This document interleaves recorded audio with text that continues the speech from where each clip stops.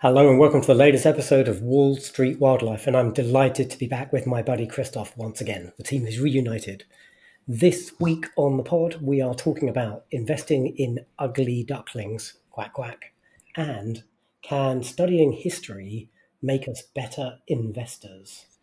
Krzysztof, how are you going? Little better. I was out last week because I lost my best buddy, my child of 15 years, frisbee catcher, ball fetcher, stick fetcher, skateboard killer extraordinaire, Bunk.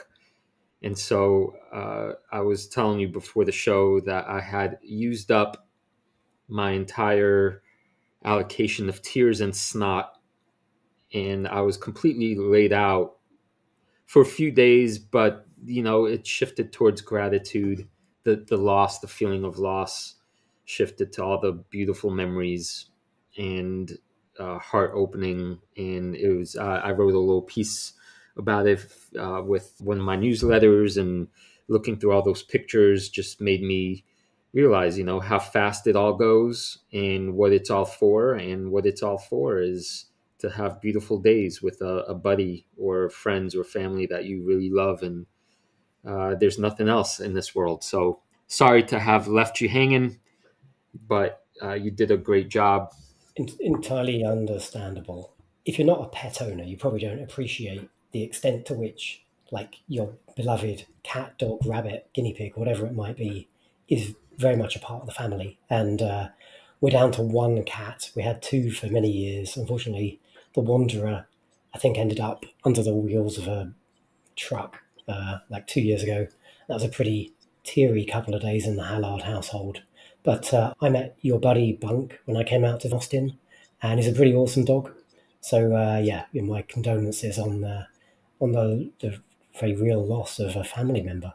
Yeah, it's not an exaggeration to me. It was, I was thinking about this 15 years where he's probably the one being on this planet that was with me more consistently than any other, because he was he was always around, except when I went traveling. So that kind of loss is just so painful. And but the flip side of it is it reminded me how beautiful it is to love and to have a partner in life, and that's just the cost of it, and in the moment I was like, do I ever want to pay a cost like this again? But without this kind of love, it's like life really isn't worth living. So it's bittersweet. But thank you for all your support and care during what was a pretty tough week for me. Unfortunately, a sad fact of life, but we march onwards to the grave ourselves, as it were. Yeah. Yes.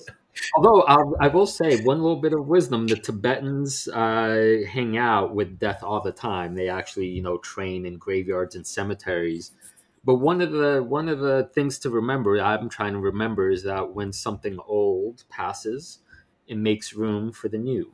And without that process, we couldn't get the regeneration and what life depends on. So it's not all, it's the loss hurts, but the potential of what comes next, a new Bunk, there will be a new Bunk in some version. I feel like I could almost measure my life out in cats. Like I do, I love dogs, and we had a dog as a kid. But really, I've had like a succession of cats that I've outlived, cat to cat, and I'm on, I don't know, maybe my fifth iteration of having a cat now, and they last, a good couple of like 15, 20 years. So, there's a few overlaps in there. I was thinking the other day, like my cat, Sushi, is 14 next month. So he's getting on. He's a bit of an old man. He's probably got a couple of years left in him. Like maybe I've only got one more cat left in me. Yeah, right. The era, right. It's amazing, right? Eras demarcated by not just place, but these beings. Mm. I hope you have several more cats in you. I hope so. Yeah. Well, the plan is to live forever, but you never know. Yeah. How long do badgers live? Do you know? Oh God knows. I'd have to Google it. Probably not that long. The vicious. Yeah. Oh, indeed. So anyway, during my time of preparing for Bunk's departure and loss, I did come across A curious thing.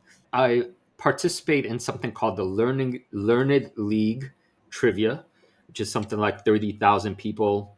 It's referral only. And one of the questions was, and this is no multiple choice, you have to know the answer. I'm very curious if you will know this. Here's the Just before you spring the question on me, the Learned League. So this is the app or the thing on the phone you showed me while we were having lunch in Austin, and you were like, "Hey, you're a smart guy. Like, see how you get on with this." And I got like 1 out of 10 when like the typical score is like 8 or 9 out of 10. Yes, that's right. This league is there to humiliate you and make you realize how little you know. Although there are, it's tiered in different capacities. So the more you play, the more you're put in the appropriate, tier. And the people in the A League, it's no different than watching some Jeopardy contestants know every single answer, and you're like, "What the? How's this possible?" But they exist. Anyway, here's the question. A metonym is a figure of speech in which an entity or concept is referred to by a name closely associated with that entity. For example, Wall Street for the US financial markets. What simple name, formerly that of a local authority district of England, is commonly used as a metonym for the United Kingdom's financial service industries? Should I read that again? The UK's financial, well, like the city, I suppose. That's correct. Oh. Ding, ding, ding, ding, ding, ding, ding. Okay, right on. I did not know that. Okay. Well, I used to live in the city and work in the city. So, yeah, okay. All right. And there's probably a heavy clue in your Wall Street example. But, okay, Yeah, wow. yeah. Maybe I'm ready for the lead. I wouldn't push it that far, but yeah, I did not know that. I was like London, but like I never heard of Well, I London mean, being referred to. so there's like the original London, if you go back like 1,000 years, is what we now refer to as the square mile, pretty much. I mean, this is directionally correct, but you've got like the Tower of London, and then you've got various gates like Aldgate, Bishopsgate, Aldersgate. There's like a whole bunch of them, and these sort of broadly delineate like the wall that was around like the original Roman London, and so that's the square mile. And the city is, yeah, the sort of colloquial term for the finance district. And yeah, it sort of broadly overlaps with the square mile. Although today you'd probably refer to Canary Wharf as being the city, because that's where all the banks went over the last 20 years, albeit like a bunch of them are now moving back into the original city. So yeah. Okay, all right. Well, talk about knowing things. I know my city. I've lived here for 4 cats. Though I recently got a question wrong about a small town in Washington State where I lived, and I still got the question wrong. So it doesn't always translate. But I'm glad I'm glad that having lived there, you got it. All right. All right. Shall we talk about ugly ducklings? Yeah, go on. So you threw this topic on our roster: ugly duckling investments. What is an ugly duckling? I want to quote Warren Buffett, who hates turnarounds because he said, "Turnarounds seldom turn." And what's his name from Microcap Club? Ian Cassell. Yeah, we featured him in his work, I think, a couple episodes ago. Yeah. He has a divergent view from Warren Buffett, and he said, "I got news for you. They do turn. You cannot be a microcap investor and not invest in turnarounds. If you don't like the term turnaround, which has a negative connotation, then reframe them as transformations, positive connotation. Most big winners were ugly ducklings that transformed themselves into beautiful swans." So we have a fascinating tension here, right, between Buffett saying, "Yeah, nope, this hardly works," and somebody who has been extraordinarily successful in this kind of investing. And it's particular to me in this moment because my main holding in the King of the Jungle portfolio and in my real world portfolio is a turnaround stock, Coherus, which I'll talk to about a little bit later. Interesting concept, isn't it? And I think there is a reason why two market participants can have a different view on this, and it's kind of the end of the market you invest in. like Buffett cannot invest in microcaps or even small caps really, because to make a investment that's even vaguely material, like he'd be buy if it was a small cap, he'd be buying up such a material part of the company. Like it's very difficult for him to make those kind of investments. Whereas if you're like a little investor like us, you can easily make an investment in a micro cap or a small cap without even coming close to moving the market. Like if you're making five, six, even say seven-figure deals, right? That doesn't really touch the sides of $1 billion plus company. And I suppose I've got no data to substantiate this, that like if you're a big giant, you've probably had all your pain, you've got it out of the way, and like you found your product market fit, you found your model, and you're becoming more mature. And if you're a tiny little company, you've probably got a bunch of missteps you still have to like trip over before you really figure out what your business is and who your customers are and how you're going to make bank and grow. So that's probably why you've got a far higher predominance of ugly ducklings down there in like the little pond as opposed to swimming in the big oceans. Yeah, it's not one giant ocean, I suppose. It's made of lots of different ponds you could swim in and rivers, and to use that terrible metaphor. I always come back to be the idea that to be a good successful investor, you have to have located a gap between like perceived value and actual value. And I think here in this case, your style so far in the first year of King of the Jungle is to identify great companies, and because they're great, they will increase in value more quickly than the market currently thinks, right? Yeah. Whereas my main positions in EOS and Coherus have been more based around this philosophy, saying these companies have had major problems and they're not performing well, but the market has severely undervalued them, assuming they will never get back to, say, even or perform well again. One thing I think we need to discuss about this is where risk fits in.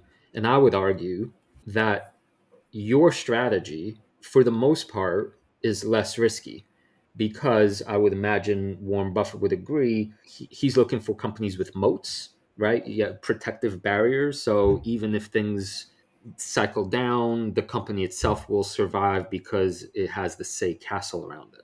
Whereas the ugly duckling way of investing is the companies are in danger to begin with, and you have to really know what you're talking about. And even then, you still might be wrong. But then the flip side is, why would you ever invest in something like an ugly duckling? And that goes back to the risk. The greater the risk, the higher the reward. Yeah. So you get hundreds or thousands of percent gains if you're right in watching an ugly duckling turn into a swan. Yeah. And that those can both be legitimate strategies. I do think like diversification and just how you manage your capital can be quite an increasingly important discipline when you're investing in ugly ducklings or turnarounds or transformation stories, however you position them, but companies that potentially have like a glowing future, but they've got some challenges to overcome first. Like not every company is going to succeed. In fact, most companies don't succeed. So yeah, you want to weight those appropriately in your portfolio. Maybe I'm underweight. Like I've got a subsection of my portfolio I consider my venture investments, and that's like the really kind of risky wild stuff. And the way I think about that sub allocation is like I might have to invest in 10 things and one of them might come good. And then ideally that one thing, the gains outweigh the losses on the other nine. So because of that, I've actually got a relatively small overall allocation. Like it's definitely way less than 10% of my overall portfolio, I think. So, maybe I should have a bit more courage of my conviction and invest in like those venture investments a little more heavily. I'm glad you're having this insight because it's always about balance, right? And in my case, the error I've made over the last 2 years is I became too confident in my understanding of a company and took on way too much risk. And as I'll shortly tell you with Coherus, the update I have for you, when you're dealing with ugly ducklings, anything could happen. And it's not something you could have predicted or known. And it's just foolish, I would say, in hindsight, to over allocate into risky positions. the poker analogy we always come back to is useful. Aces lose however many percent of the time, right? But holding a 2-7, loses most of the time. So to go in heavy on the 2-7, you have to really know the table, so to speak. So I think you're right. This is, the lesson for our listeners is what is the appropriate balance, and staying away from all turnarounds, I think, is foolish. If you've done your work and if you've identified a scenario that has good odds or good risk reward odds. Here's another tension though, and I don't know what the right way to resolve this is. And I just rechecked my portfolio. Actually, I've only got like really 2 or 3 venture investments, and in total they're less than 1%. That's a really tiny part of my portfolio right now. The other tension I'm thinking about here is if you do what I suggested, which is like you underweight these wilder opportunities in your portfolio, let's say they're less than 0.5% each. Like it's almost so immaterial to your overall results that you're probably not rewarded for doing like super deep research and spending hundreds of hours going down a rabbit hole with a company like that. Whereas putting significant research time into a much more significant piece of your portfolio, that's going to pay dividends. That's the wrong word, obviously, but that's going to improve your confidence in a position that could be much more material. So I suppose the approach I've taken, and maybe this is wrong, with my venture investments is identify them. I know I'm going to underweight into them because I want to find as many of these opportunities as I can. I probably do kind of bare minimal due diligence. I buy my strategy, although I haven't really followed this in the last year or so, is buy as many of these things as I can, and then the winners will show themselves to me. And it's only when they become like a 2 or 3% part of the portfolio on their own that I'd actually then go and do some serious work and decide is this like something I want to invest new money into. Yeah, that's a good strategy. I like that. I'm always worried about, being spread too thin in my portfolio. So it just so happens that the companies I currently hold, I know a massive amount around and fully believe in the story. So I'm not treating them, these turnarounds that I have, namely Coherus and EOS, they're different from what I think you're talking about, which is like venture seedlings, like almost sci-fi ideas that may or may not grow. These are more thorough turnarounds, like they were good companies. Like Coherus was a multi-billion-dollar company, and then they ran into a series of really bad, incidents and bad luck, and now they're sort of like, lost and forgotten. But that's not the same as throw a bunch of mud at the wall, which watch which one sticks, and then allocate to that one. Yeah. So go on, tell us about Coherus, because it's one you talk about fairly often. As you say, it's a bigger allocation in your own portfolio. Even I've got Coherus options now on the back of your hard work. So what's gone wrong with my position? Yeah, well, this morning, oh man, this was the bane of my Friday night. This is the last thing you ever want to have happened.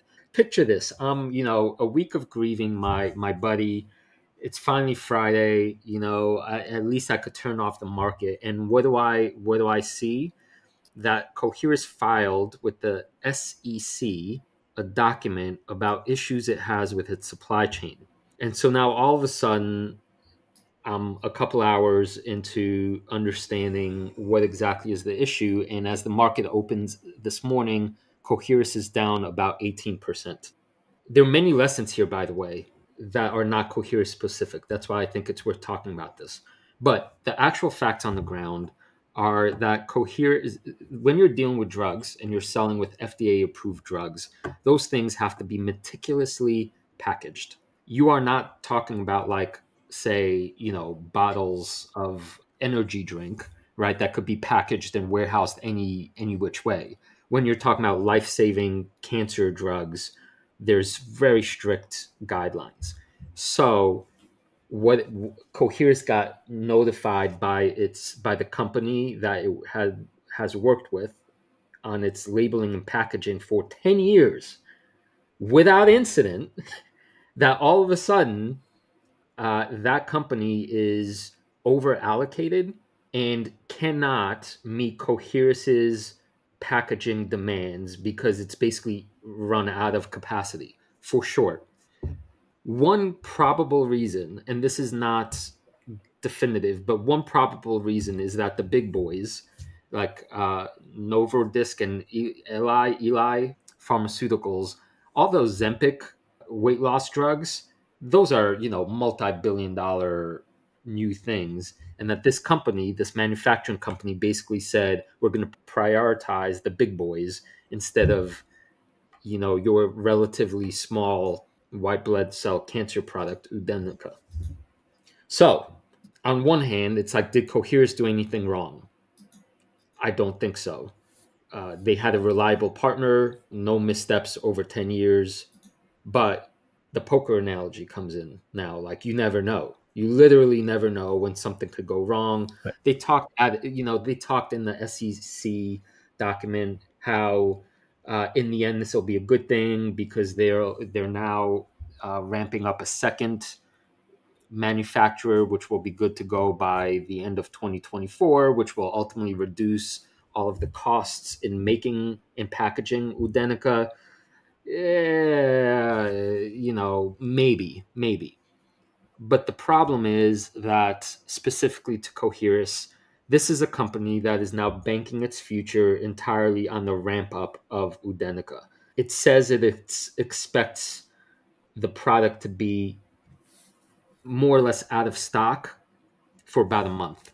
So that's like $20 million or $30 million of lost revenue. And so the market is appropriately reacting like, okay, this is a problem. Long term, it still ends up being an execution story. And if they fix the problem the way they said they will, then Coherus will be more than fine. And this is just another one of these, a little less cash. The cash runway is a little tighter because it has some debt hanging over its head. So basically, the risk gets a little higher. And of course, with a drop in stock price to 18% this morning, the reward also gets higher in a moment like this. Not what you want to see ever, but I guess it's par for course when you're dealing with, smaller companies. I want to address one comment from one of our audience members on YouTube. In a situation like this where it kind of feels like, yeah, you have a good hand and you lose anyway, you grasp at straws trying to spin things, find the silver lining, if you will. It is possible some people are thinking that the reason Coherus / this manufacturing company got caught flat-footed is because Udenica is taking market share more quickly than expected, which, as per last quarter's numbers, that's possible because we know that Amgen is dropping its price. The competitor is dropping its price very quickly. So maybe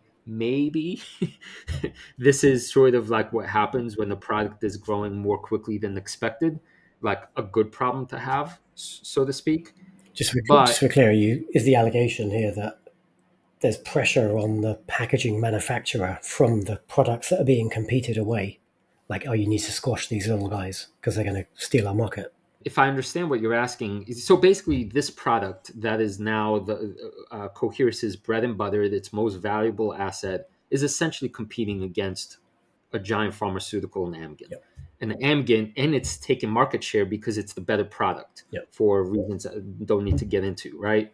So the big guy is dropping its prices, and Coherus is trying to stabilize prices, and that strategy is actually working. That's why I have such a big investment. The market doesn't realize that that's what's happening. But all of a sudden, if we take this optimistic way of looking at the problem, that this is a problem only because it's selling way more units than expected, well, in one sense, yeah, that's great because that means that Coherus can potentially get 50% of this entire market, which would be huge, which would make the company worth, much, much, much more than it's currently valued at. That's the thesis statement. But if along the way we get this like late Friday night, hush hush filing with the SEC that we're kind of screwed because we're at a product and it was not in our hands because, these guys want to take more money from some other guys.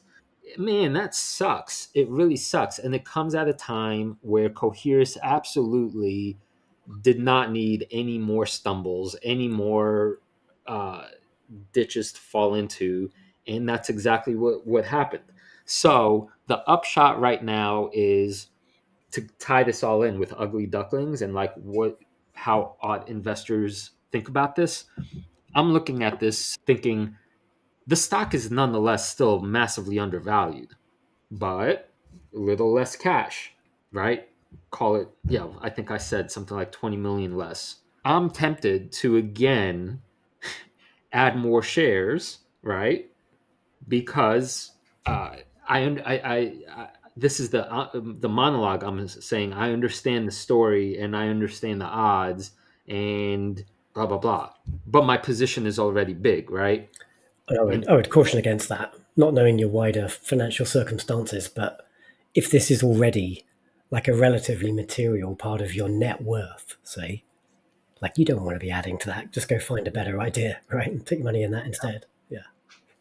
yeah, so that's why, right? We say all investing is personal. For me, it might be a mistake to add more shares, or probably would be a mistake to add more shares. I probably need to hold my nose and wait an additional 3 to 6 months for everything to go back to normal, which I think will be the case. But for any new investor coming to the story at this point, where based on everything I've talked about the company, starting a position here would be one of my top priorities if I was in that situation. Let me jump in with the usual caveat, like do your own due diligence. Don't borrow Krzysztof's conviction. You need to find that for yourself. Right. Yes. Are you in danger? Like your love for Bunk, right? And you're clearly like a guy who wears his heart on his sleeve a little bit, and you're a loving guy. But are you also in the danger of falling in love with some companies, and that's why you end up so over exposed to companies like EOS previously and potentially Coherus now? Great question. Such a good question. I honestly think that the answer is no, because I have cut from my portfolio across the years many companies that I've loved. Keeps me sort of stuck, if you want to use that metaphor, is that financial gap that I think still exists, or exists even more so. If this was put it this way, if this was an issue with, say, the science or the chemistry or the effectiveness of the drug, and I started doubling down, I married the wrong gal, and now I'm right. This is the least severe of, say, supply chain Sure. problems that will be rectified in a matter of, call it, 90 days. That's fair, but that doesn't make here's like one additional risk on top of all the other risks of being like a subscale biotech in a bit of a niche and only really having like one or two products that are material, like life or death, to the success of the company. So like that doesn't get rid of all the other risks that you're already bearing. Yeah. Yeah, your question though, I really love that question, and I'm trying to be, as always, as honest as possible. EOS might have been a case where, because I because the story gripped me so thoroughly in terms of its the impact of the grid and the safety of, all of it, right? The EOS, it's a energy story, right? So I began, I don't know if falling in love with the company is the thing, but I fell in love with the narrative that is the need for, say, energy alternatives, right? But the mistake is, say, yeah, risk allocation stuff, over allocating, and betting on, say, only one horse rather than four. However, even that, it is interesting. EOS in this case is an interesting sort of counterpoint. That stock fell down to 60 cents. Now it's at 260, so up 300% from, those lows, or whatever, 200%. Yeah. And so it's not simply the case, right, that because you're wrong or the story turns against you in one moment, that it's you abandon ship and you divorce your wife, so to speak. I'm always trying to revert down to the fundamentals, and in this case I continue to believe the fundamentals are correct. The market forces just have to do what they do. Fair enough. All right. Good luck. Let's see how it goes. I'm riding this ugly duckling with you, so hopefully, Crack. hopefully there is a turnaround or a transformation. It will transform into a beautiful swan. Hopefully before our options mature in January 2026. Right, right. I'm actually, yeah, not worried about the stock per se. It's the January 26 options that now have about say 3 months less room. So that's a little bit. Okay, very good. All right. So before we turn to our next topic, do want to remind you all, if you're enjoying the pod, to give us a like and a subscribe. Chat to us on the X's, on the Twitters. We got a fun little comment on episode 43 about renewable energy, and Stephen asked us how we feel about First Solar.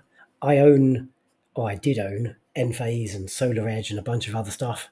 I never owned First Solar, and I don't know a huge amount about the company, but I think all of the risks that I described about renewables and concern about the upcoming November election, I think these apply to First Solar just as they do to the others.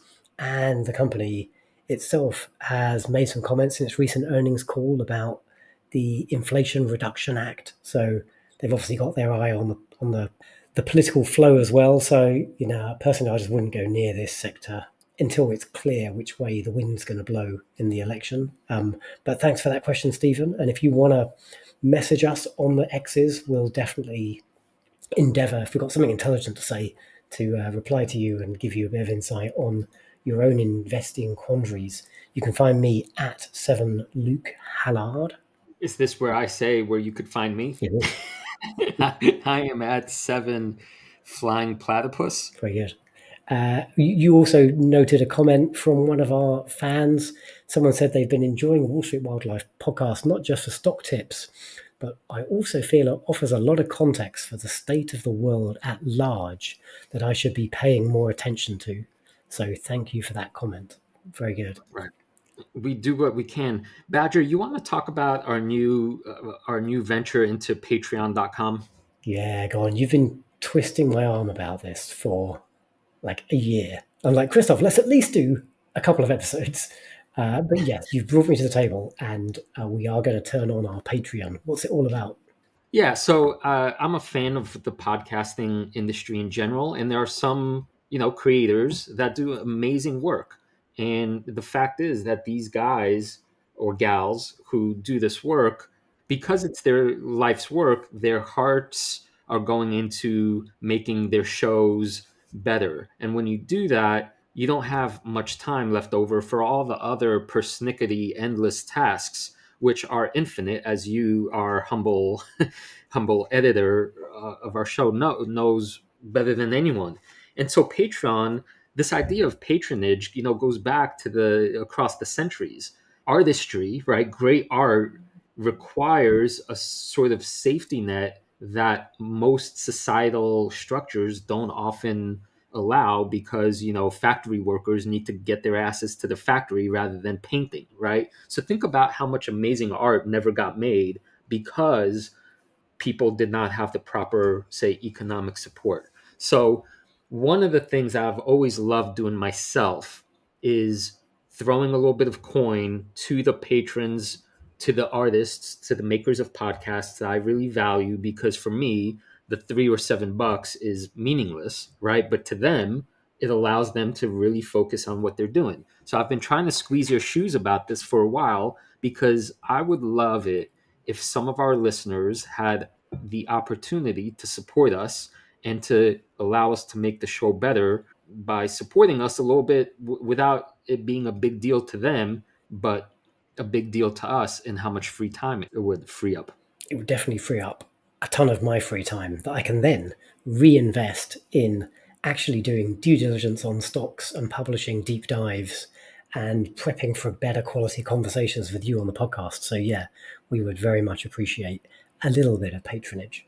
Right. So here's the deal. Here's the thing. We have a website. It's patreon.com/Wall Street Wildlife. All one word, all spelled exactly the way you think it ought to be spelled.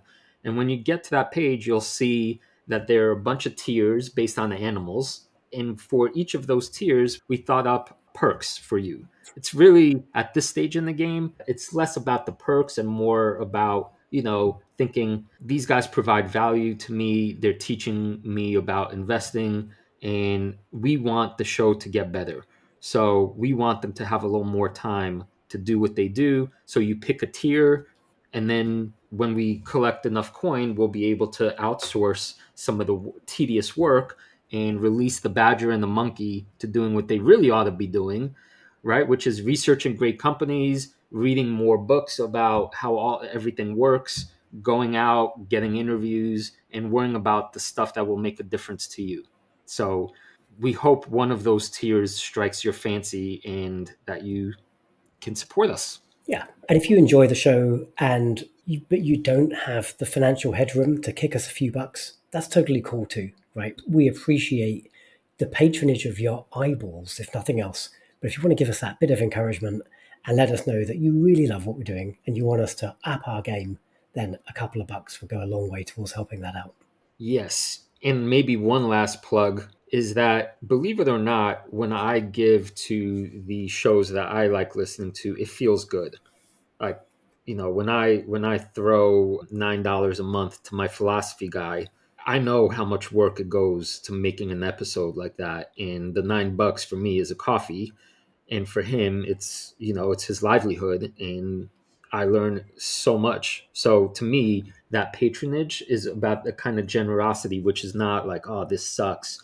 It's like, oh no, this feels good. So hopefully one of the things we could do via this Patreon site is find out who amongst our listeners are really in our tribe, who really value what we do and are kind of voting with their coin and saying, yeah, we believe in you guys. We want you to get better, bigger, and it feels good to support y'all.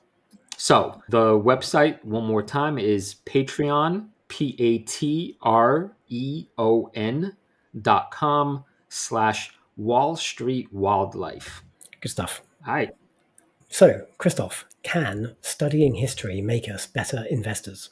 That is the question, isn't it? And I know you're skeptical about this, because Yes, I am. I like to study future history, not the shit that's happened in the past. Right. Yeah. So I think that in markets and investing, there are patterns, and that those who don't know their history are doomed to repeat it. Yada yada. I want to approach investing from all the angles. And so one of the things that we both have done recently is read a book called Slouching Towards Utopia, an economic history of the 20th century. Oh, sorry. There's my And this is written by Professor Bradford DeLong, who is in the economics department at Berkeley. We are at the moment negotiating an interview with him, so hopefully that pans out, and we will have a whole bunch of questions for that conversation. But here's the big picture. Here's why I wanted to bring this up in this show.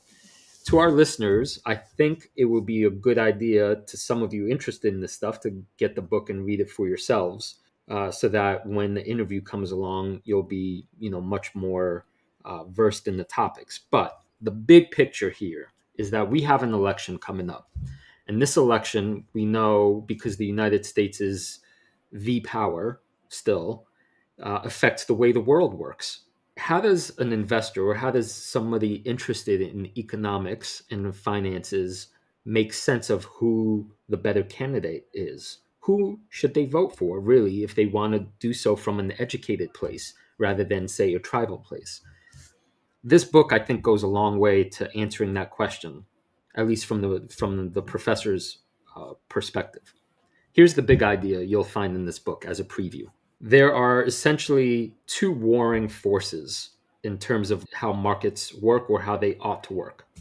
On one side, you have the phrase by an Austrian economist, Hayek, that more or less says, the market giveth, the market taketh, blessed be the name of the market. That is sort of a poetic version of what neoliberalism believes. The market essentially is what we should follow. Do not interfere with the market. And on the other hand, you have the idea made popular or at least in this book, he's the advocate of this idea. Polanyi, I believe, is is the economist's name, who says the market is made for man, not man for market, which is the position that says markets, for example, do not understand morality. Markets can, if left to their own devices, result in cruel outcomes that do not serve humanity as a whole. And so this is the question for us, right? Economists have been fighting and debating over this stuff all the time. And this book has a bunch of really, really interesting anecdotes and fact points about which one is right, so to speak. He definitely takes a position, even though it's complicated. I won't spoil it for you yet. But this is the question I think all voters need to be thinking about for the next 2 months, because the two candidates we have in the US election are pretty much representatives of these two positions. Donald Trump on behalf of the neoliberal position, and Kamala Harris representing the more social democratic position. So let me go back to the main question you posed at the top of the segment. Do you think having some understanding of these kinds of labels in any way could make you a better investor, as opposed to simply not either caring or not worrying about any of it and kind of going to the poll booth ignorant about any of the economic forces underpinning these two candidates? Yeah, like I was a bit tongue-in-cheek saying I only study the history of the future. Like reading Brad DeLong's book has saved me reading like 100 other history books. So that's fantastic in itself. I now feel like I understand the history of America and the history of finance a little more clearly. But maybe the world is a bit of a different place now. And so my skepticism about the lessons of the past perhaps comes in because I do think we're tipping into like an ever accelerating society where like a speed of innovation is vastly outstripping our ability as humans to keep up with like the latest, greatest technology, what you can do with AI today, like what's happening on the streets of our cities and how that's impacting all aspects of society. Certainly, there's going to be some relevance of some of the lessons of the past, but I think far more important is perhaps to be a student of the present. That's where I get value mostly. Yeah, I don't think it's a mutually exclusive situation. And this is one of the questions I definitely want to discuss with the professor, which is someone like Elon Musk right now, to me, is a fascinating figure because he very strangely, to me, was on one side and now has recently switched to the other. But there's lots of contradiction in his views that don't really logically make sense to me. But if I were to sort of like dumb it down, as a CEO of Tesla, he basically says, let me do what I want because I know best. And any kind of regulation is just interfering with all this progress I want to make, right? But we also know from history that the way capitalism run, say, unchecked works is that you end up with a bunch of plutocrats that basically amass immense amounts of power. And when power is that concentrated, the people end up being, that gap between the massively rich and everybody else not only winds, but you can't come back from it because you kind of enter this sort of totalitarian regime. And that's what history has taught us. So I don't think it's the case, Badger, that simply because the history is past, it's no longer with us. Yeah. And then also, like you're suggesting, study the potentialities for all these things and what they need to bear fruit in the future. I guess this is my plug for doing this kind of thing, but to ignore what I would say is the vast majority of human knowledge simply because it's past feels like it's a little bit like maybe at the poker table, like after a bunch of rounds, you remember who plays what in what way, and that makes a big difference. Yeah, not to stretch that analogy though, but what happened to someone 2 hours ago probably has less bearing than what happened in the last 2 minutes in terms of impacting their emotional state and what they're going to do next. Well, it'll be an interesting conversation anyway with the professor. We're definitely going to endeavour to ground this in insights for investors. Yes. So we have a whole lot of questions all queued up, but we look forward to your questions if you have any. So this will be a really great opportunity over the next, if you're listening to the show, next couple of weeks, if you're interested in the history, in the economic history of the 20th century, to listen to his book or read the book. And as you're thinking through some of this stuff, send us some of your concerns, your questions about the way of the world and how understanding it might make you a better investor and what you would like to know from a world expert in this field. Great stuff. Thanks for securing that interview for us, Krzysztof. So if you're enjoying the show, as ever, we are on YouTube and all major podcast platforms. Subscribe now for a finance podcast that's hopefully as fun and playful as it is insightful. Indeed. And check out our new Patreon page, patreon.com/Wall Street Wildlife. We have the 10 laws of the investing jungle, still as relevant today as they were when we wrote them a few months ago. You can find those at wallstreetwildlife.com. And if you've got ideas maybe for laws of the jungle that we didn't consider strongly enough, drop us a note on the X's and let us know your thoughts. Are you ready to become a beast of an investor? Your journey starts here.